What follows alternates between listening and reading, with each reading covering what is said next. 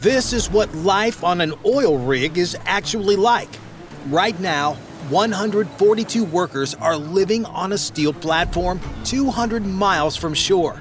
For the next 21 days, they won't set foot on land, and their workday is about to begin with a ride that would be illegal anywhere else in America. That cage-looking device being lowered from the crane is called a Billy Pugh basket, and it's essentially a cargo net stretched around a steel ring that 6 grown men are about to trust with their lives. They're climbing in because the walkway connecting their accommodation barge to the platform becomes unusable when seas exceed 8 feet. And this morning the swells are running 12 feet. No seat belts, no harnesses. Just rope netting to grip while a crane operator swings you through the air 100 feet above the ocean. The crane operator you see in that cab isn't just pushing buttons. He's performing calculations that would make most people nervous. The supply boat below is rising and falling 15 feet with each swell, which means he has about a 2-second window to lift the basket at the exact moment the boat reaches the peak of a wave. Lift too early and he yanks workers off their feet, potentially throwing them out of the basket. Too late, and he drags them across the deck, which at best means injuries, and at worst means someone goes overboard. On board the rig, those deckhands holding the taglines aren't just standing around either. Without those control ropes, centrifugal force would spin the basket so much that by the time they reached the deck height, the workers inside would be hanging horizontally, held in by only their grip strength.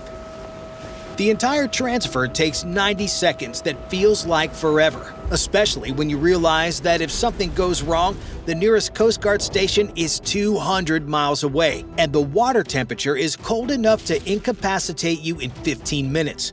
Once they're on deck, these workers head straight to their assignments, and their first stop for many is the loudest place on the platform. The drilling operation you're watching runs 24 hours a day, 7 days a week, 365 days a year, and it hasn't stopped since this platform was commissioned. The crew is connecting another 30-foot section of drill pipe to a string that's already penetrated 14,000 feet into the earth. That's deeper than the Titanic rests. With all that pressure, despite being surrounded in freezing water, the rock temperature at the drill bit is 280 degrees Fahrenheit, and controlling it is where this next part comes in. See that roughneck with the spinning chain? He's about to perform one of the most dangerous maneuvers in industrial work. That chain weighs 30 pounds, and he's going to throw it around a pipe that's rotating at 120 RPM, using the momentum to spin the new section into the connection below. The chain moves fast enough that any loose fabric catching that chain just doesn't end your shift. It could end your life. He'll throw that chain 200 times during his 12-hour shift. And every single throw has to be perfect, because a misthrown chain can whip back and hit another worker or wrap around the pipe wrong and cause a catastrophic failure. But that isn't the only thing that can sink the operation on this shift. The brown fluid spraying everywhere isn't just making a mess, it's drilling mud, and calling it mud undersells its critical importance to this entire operation. This fluid, which costs $300 per barrel and contains a precisely calibrated mixture of barite, bentonite clay, and chemical additives, serves 3 functions that prevent this platform from becoming a bonfire. First, it cools the drill bit that's grinding through rock at temperatures that would melt aluminum. Second, it carries rock cuttings back to the surface, about 20 tons of pulverized stone every hour. But most critically, its weight creates hydrostatic pressure that prevents oil and gas from shooting up the wellbore. And this battle is a constant one each shift. At 14,000 feet depth, the formation pressure trying to push oil and gas to the surface is 7,000 psi. That's the equivalent to the weight of 3 cars concentrated on every square inch. The only thing preventing that pressure from launching oil up the pipe at 150 miles per hour is the column of drilling mud weighing it down. If the mud weight drops by even 1 pound per gallon, you get what's called a kick, gas entering the wellbore. Drop it by 2 pounds and you're looking at potential blowout that could destroy the entire platform. But a blowout is just the quick and obvious way that could sink the oil rig. There's another much slower, much more dangerous way that once started is nearly impossible to stop. You see, those workers rappelling down the side of the rig aren't adventure seekers. They're rope access technicians, and they're literally the only thing standing between this platform and catastrophic structural failure. The tool making that machine gun sound is a needle gun, and it's firing hardened steel needles at 2,000 strikes per minute to blast away rust and failing paint. To understand why this matters, you need to know what salt water does to steel. It creates an electrochemical reaction where the iron in steel combines with oxygen and salt to form iron oxide, rust, at a rate 5 times faster than normal atmospheric corrosion. The beam they're working on right now has already lost 3 millimeters of its original 25 millimeter thickness. That might not sound like much, but this particular beam is part of the support structure for the helicopter deck. Lose another 5 millimeters, and it can no longer safely carry the load it was designed for, meaning your only evacuation route in case of an emergency could collapse into the ocean. Watch how they work after grinding down to bare metal. They have exactly 4 hours before new rust starts forming in this salt-saturated air. First comes the primer, a zinc-rich coating that bonds to the steel at a molecular level. Then comes the real protection, a marine-grade epoxy paint that costs $500 per gallon and contains sacrificial zinc particles that corrode before the steel does. Even this expensive coating will last 2 years maximum before UV radiation from the sun and constant salt spray break it down. And then they'll be back out here doing all this over again. But just getting to where they need to paint is a hurdle in and of itself. Notice the double rope system each worker uses? They're always attached at 2 separate anchor points because salt corrodes everything out here, including the stainless steel carabiners and anchors they depend on for survival. Every piece of hardware gets inspected before each shift, a process that may take an hour but could save a life. One corroded carabiner failing means an 80-foot fall into the ocean, and in these waters, that's not survivable. But falling isn't the only danger workers face on board. They also face a constant enemy they can't even see. The hatch you see being opened right now leads to a storage tank that hasn't been cleaned in 8 months. Inside is what the oil industry calls sludge, a toxic mixture that forms naturally when crude oil sits in storage. Over time, the heaviest components of the oil sink to the bottom: paraffin wax, asphalt-like compounds, rust particles from the tank walls, and seawater that infiltrated through valves. This mixture has the consistency of roofing tar and accumulates about 2 inches per month. Left uncleaned, and it will eventually clog the tank's outlet pipes, shutting down oil transfer operations that cost the platform $130,000 per hour in lost production. But the sludge is actually the least dangerous thing out here. The real dangers are invisible: hydrogen sulfide gas and oxygen deficiency. When crude oil degrades in the absence of oxygen, bacteria produce hydrogen sulfide as a waste product. It's the same process that happens in sewers, but here the concentrations can be lethal in minutes. Before anyone enters, watch that safety technician with the 4-gas monitor. He's testing for oxygen levels, hydrogen sulfide, carbon monoxide, and explosive gases. The hydrogen sulfide reading is what everyone's worried about. At 500 parts per million, you lose consciousness within minutes. At 1,000 parts per million, one breath causes immediate collapse and respiratory failure. The monitor is reading 200 parts per million in this tank, which is why the worker entering is wearing a supplied air breathing apparatus. Inside the tank, the temperature is 115 degrees Fahrenheit with 90% humidity, conditions that would trigger heat stroke in most people within an hour. The clearance is only 5 feet, so the worker spends 4 hours hunched over, shoveling sludge into buckets that get hauled up by rope because the material is too thick and contaminated for mechanical pumps to handle. Every shovelful releases more hydrogen sulfide that was trapped in the sludge, which is why the safety attendant standing watch never takes his eyes off his partner. If that worker stops moving for even 10 seconds, a sign of possible gas exposure, the attendant yanks him out in seconds. When he finally emerges after 4 hours, he'll go through a 20-minute decontamination process that includes stripping off his contaminated suit, which gets incinerated, and showering with industrial degreasers. He'll still smell petroleum in his hair for 3 days. The job pays $80 per hour, triple the normal platform rate, because someone has to do it and most people simply won't. And if you thought that job was bad, this other specialty involves doing the one thing most workers are afraid to do. 60 feet below the surface, commercial divers are performing inspections that no remote-operated vehicle can match. They're feeling for microscopic cracks in welds that have been submerged in salt water for 2 decades.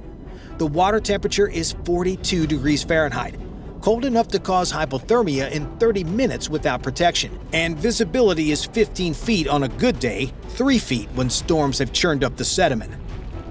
What he's doing is running his fingers along weld seams, feeling for edges that shouldn't exist. Cracks that might be narrower than a human hair but could propagate into catastrophic failure under the constant stress of waves and weight. The marine growth he's scraping off with hydraulic tools isn't just unsightly. It's actively destroying the platform. Barnacles, mussels, and other organisms trap seawater against the steel, creating oxygen-depleted microenvironments where sulfate-reducing bacteria thrive. These bacteria produce hydrogen sulfide as a waste product, which combines with water to form sulfuric acid that eats through steel at 10 times the normal corrosion rate. A single colony of barnacles, if left undisturbed, can create a hole completely through a steel beam in 3 years. See those silver blocks the diver is bolting to the structure? Those are sacrificial anodes made of aluminum zinc alloy, and they're sort of like body armor for the oil rig. Zinc is more chemically reactive than iron, so corrosion attacks the anode first, sacrificing itself to protect the steel structure. When an anode shrinks to half its original size, about every 18 months, the divers replace it. This platform has 400 anodes, and without them, it would corrode through in less than a decade. But while these dangers are slow-acting, there are numerous emergencies that happen on board where the only help comes from themselves. The alarm sounding now isn't a drill. Someone's missing.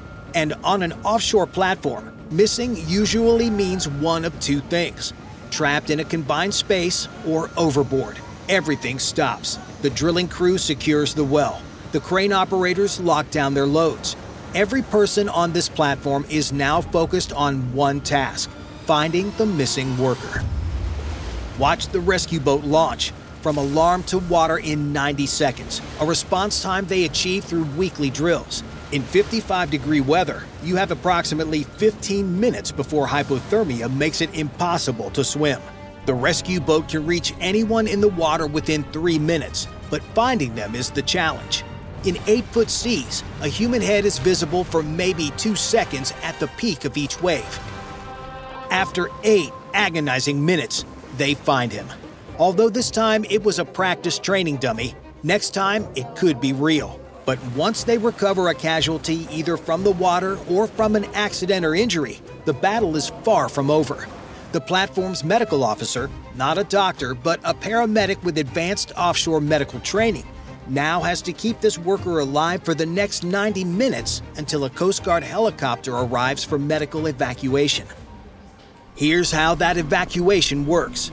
The helicopter can't land on a platform during a medical emergency because it needs to keep rotors running for immediate departure. Instead, they use a rescue basket, similar to the Billy Pugh, but designed for one person lying flat. The medic secures the casualty to a blackboard, then into the basket, which has a special frame to keep it stable during the lift. The helicopter hovers at 150 feet while the hoist operator lowers the basket to the helideck. The platform crew loads the patient, and the hoist operator, who can lift 600 pounds, brings them up in about 45 seconds. The nearest hospital is 200 miles away, and in rough weather, that flight could take 2 hours. If the weather is too bad for helicopter evacuation, That worker stays on the platform with a paramedic trying to keep him alive until conditions improve. After 12 hours of this each day, workers return to the accommodation barge, where 200 people live in conditions that would make many prefer staying in jail.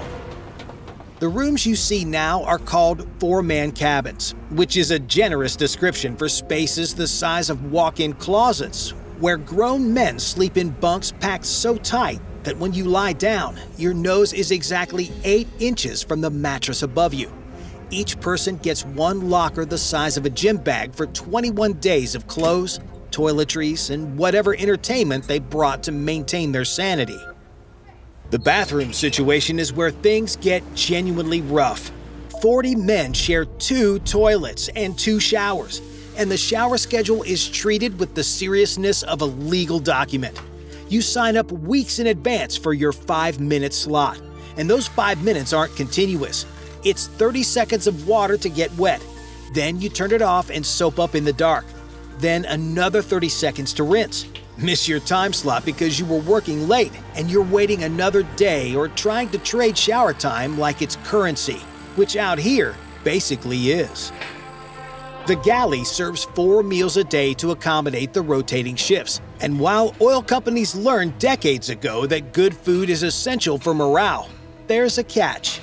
By week 2, everything, the eggs, the steak, even the coffee, tastes vaguely like diesel fuel because the ventilation system pulls air from everywhere on the barge, including the engine room.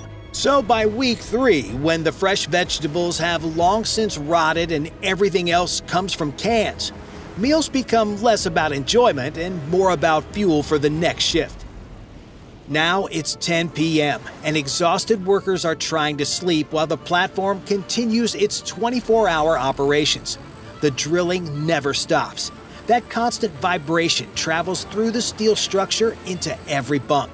The accommodation barge is connected to the platform, so every time the drill string adds another section, a crane moves a container, or a pump cycles on, the vibration pulses through the sleeping quarters. Workers stuff earplugs deep into their ears, but they can still feel the platform working through their mattresses. This is the most dangerous time. Most major offshore disasters happen at night when exhausted workers make mistakes and when a small problem compounds into catastrophe, because the people who would normally catch it are asleep. The night shift is the skeleton crew. Fewer eyes on gauges, fewer hands to respond to emergencies. And history shows what happens when things go wrong on an oil rig at night.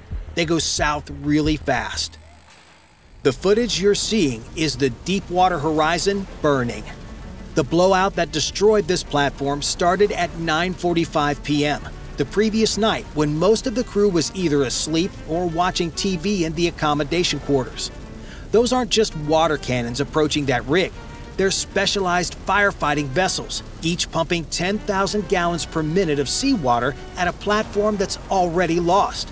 The water isn't extinguishing the fire because you can't put out burning oil and gas with water. They're trying to cool the steel structure enough to prevent immediate total collapse. Notice the distance those boats maintain? Nearly 500 feet.